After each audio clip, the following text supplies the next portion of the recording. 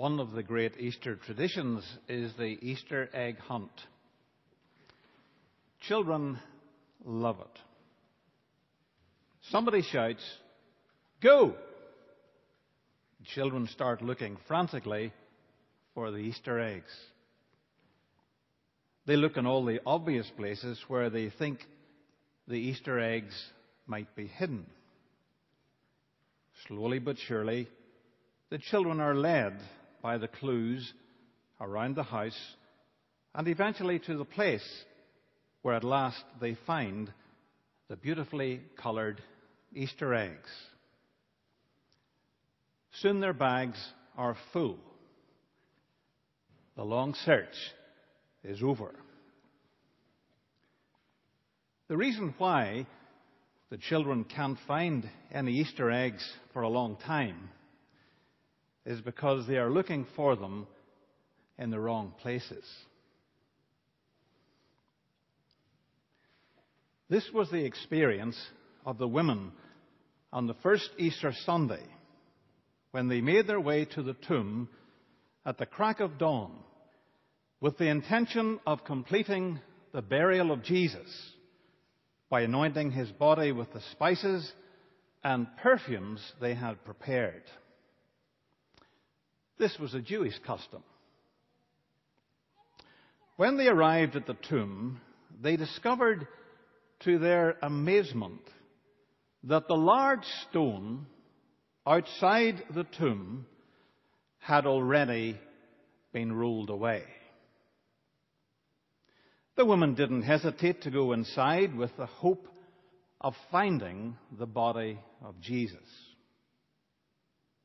When they entered the tomb, to their amazement, they couldn't find the body. It wasn't there. Not unnaturally, the women were, as the New English Bible puts it, utterly at a loss. Or to use another word, they were flabbergasted. Suddenly, two men in dazzling garments, they were angels, they appeared and spoke to the women and asked them a startling question. Luke chapter 24 and verse 5b. Why do you look for the living among the dead? The men, or the angels, they give an explanation in verse 6a. He is not here. He has risen. Eugene Peterson, in the Message paraphrase, puts our text like this: why are you looking for the living one in a cemetery? The men told the women that they were making two mistakes.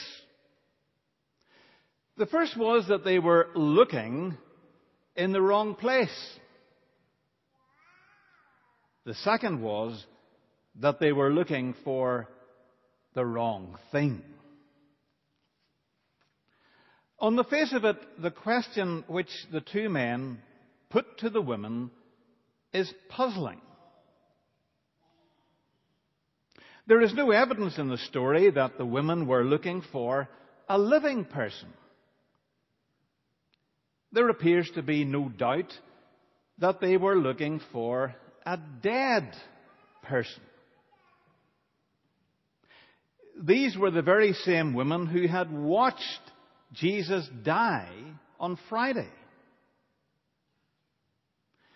They had been nearby as Jesus breathed his last on the cross.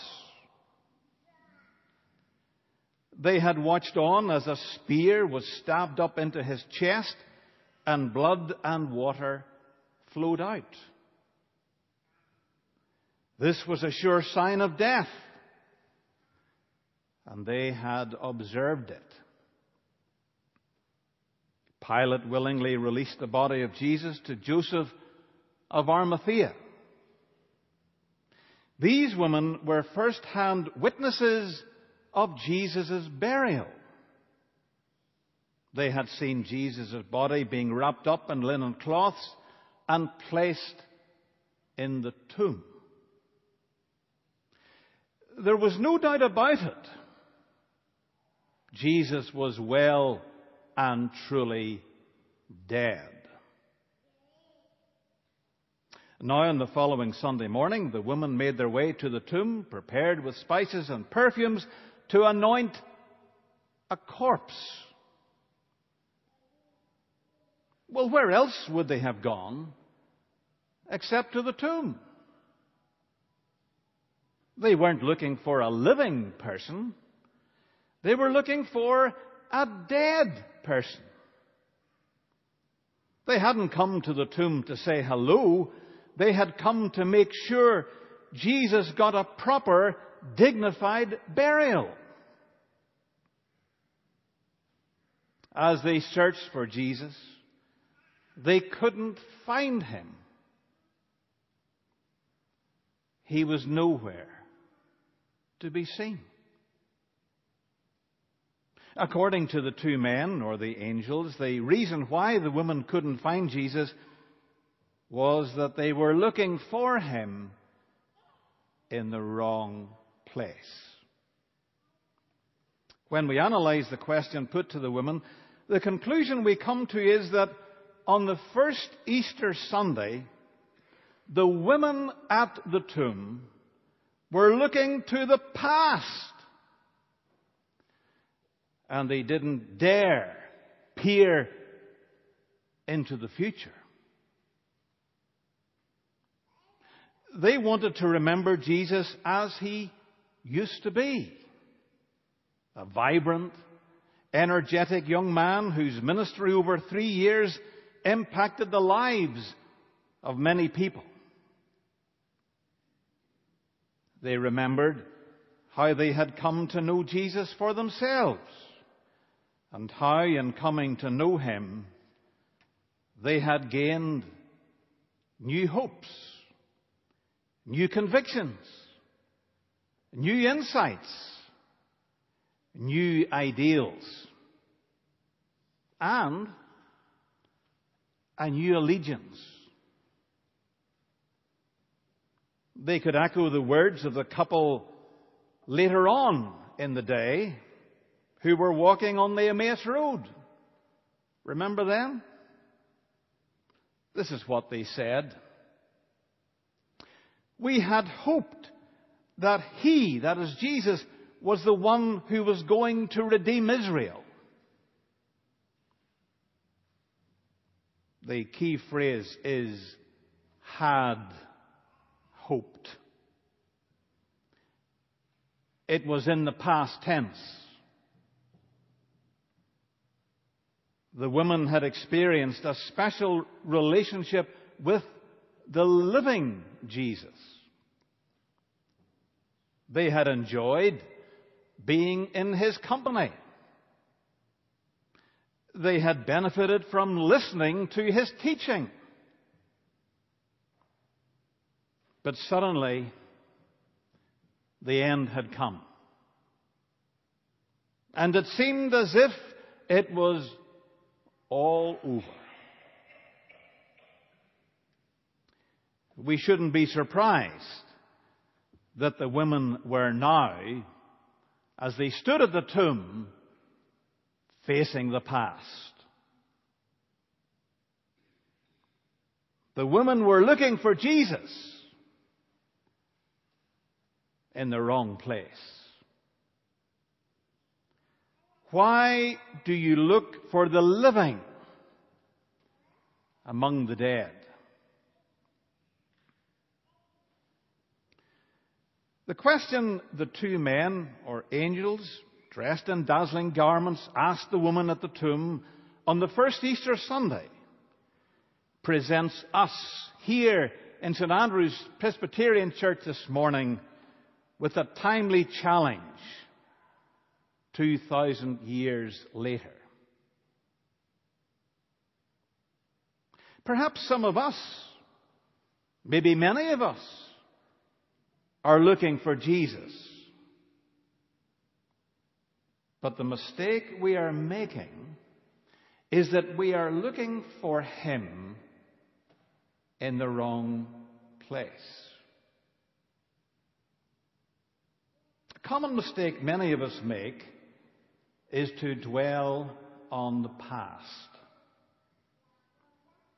We seem unable to recognize the great spiritual realities in the present, let alone in the future. Like the women who went to the tomb, we think of our faith in terms of what it used to be like. We live our lives as if Jesus is no longer alive. The Christian life has ceased to be vibrant and exciting. We talk about the Christian faith our parents and grandparents had, as if it was some kind of relic from the past. We subconsciously feel that Christianity was alive and well in the good old days. But somehow it has died out in our modern generation. Those of us in the congregation who are older can well recall the great Billy Graham crusades in Australia, way back in the late 1950s, in Sydney, Melbourne and other places. And these great campaigns led to a spiritual awakening in this country. Churches were packed. Even lunchtime services in city centre churches in Sydney were full every Wednesday. You couldn't get a seat. We can recall the participation of many people in church activities. Christianity in those days was relevant. Church life was vibrant. Many of us who are older can remember getting caught up in the Christian euphoria that was widespread in Australia at that time. We compare this to the modern day when church attendances have markedly declined. Few children attend Sunday school. There are very few weddings in churches these days as compared with back then. Less than 20% of weddings are held in churches these days. There seems to be so little interest in the Christian faith. When you invite people to come to special events to hear about Jesus, they don't come. Or many of them are not interested. And even Christians these days, committed people of faith, they too are very apathetic.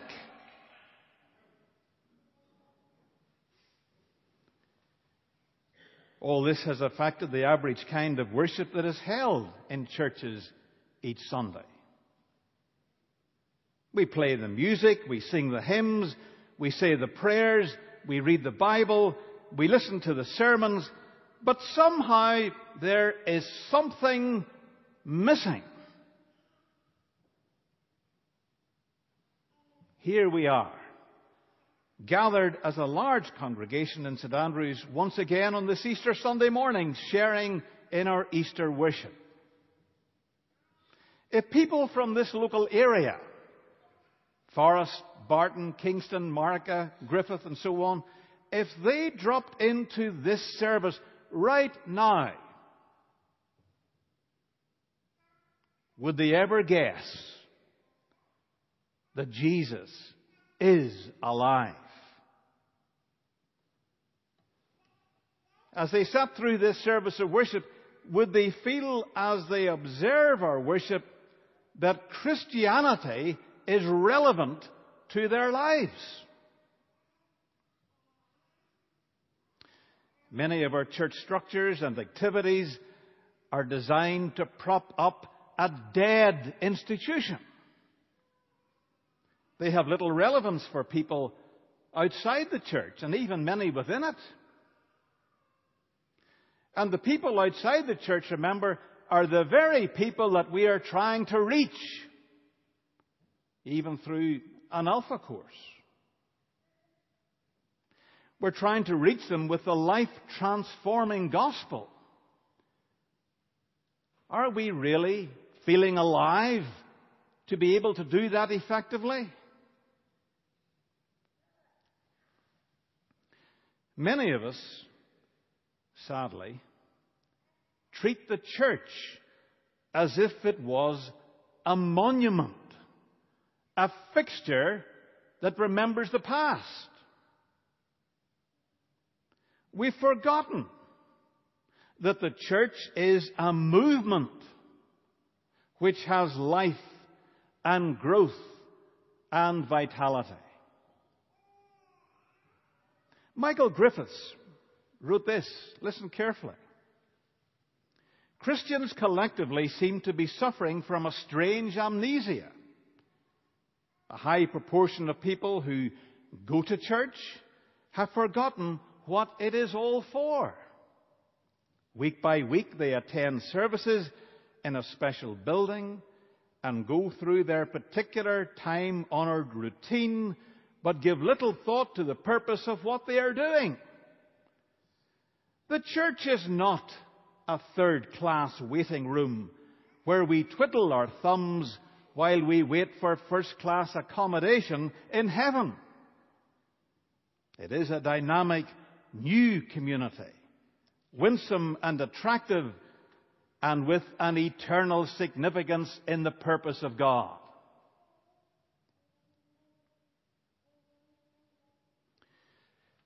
If we look for a living Christ in a dead institution, we will never find him. Some people go to endless lengths looking for Christ in old historic churches and cathedrals, in ancient rituals and ceremonies, in the structures and practices of established denominations like the Presbyterian Church. But they cannot find him in any of these places. It's bad enough looking for a living Christ among the dead. But it's even worse looking for a dead Christ among the dead. That's the mistake the women made on Easter morning. They were looking for a dead Christ in the tomb, not even a living one. Christ cannot be found in a cemetery. On this Easter Sunday, we celebrate the glorious fact that he has risen from the tomb. Alleluia! Christ is risen indeed. William Barclay wrote this. It may well be that our Christianity has lacked an essential something because we too have been looking for him who is alive among the dead. Why do you look for the living among the dead? The two men asked the woman at the tomb.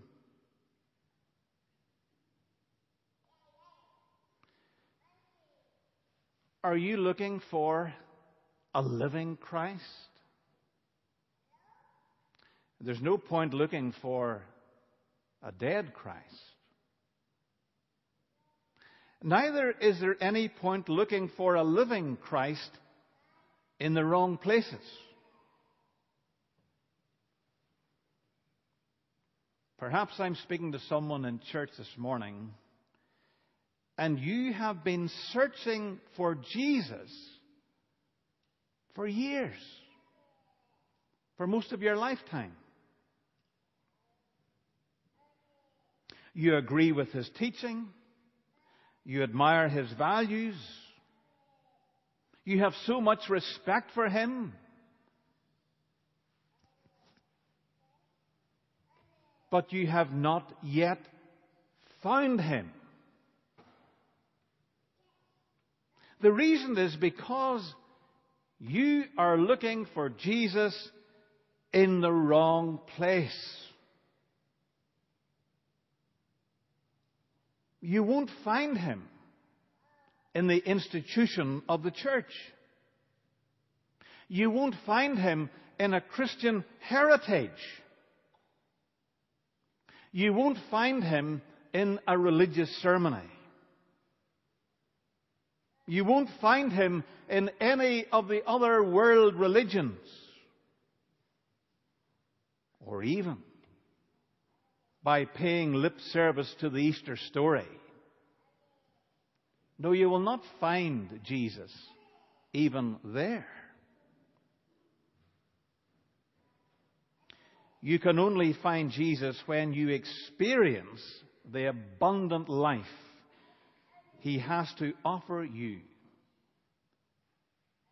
through saving faith and trust in him.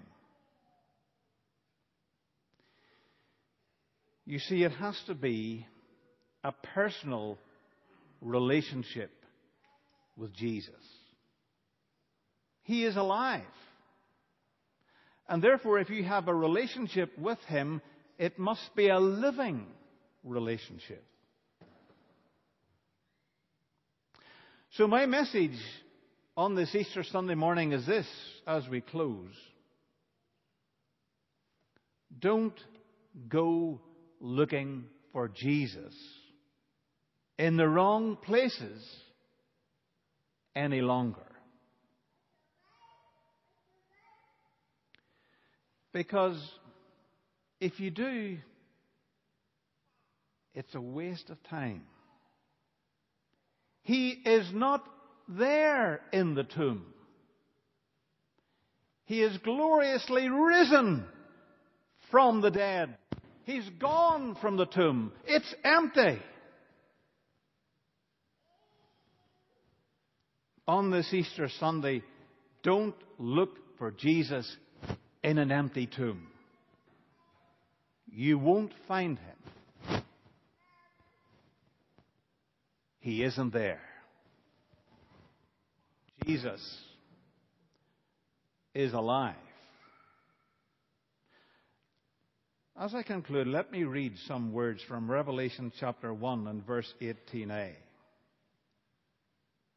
Words spoken by Jesus himself. He said, I am the living one. I was dead, but behold, I am alive forever and ever.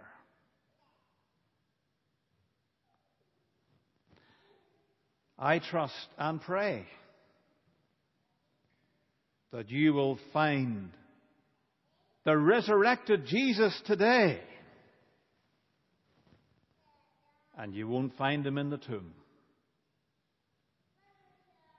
What better day in the whole year to end your search for Jesus by finding him on this Easter Sunday. Amen.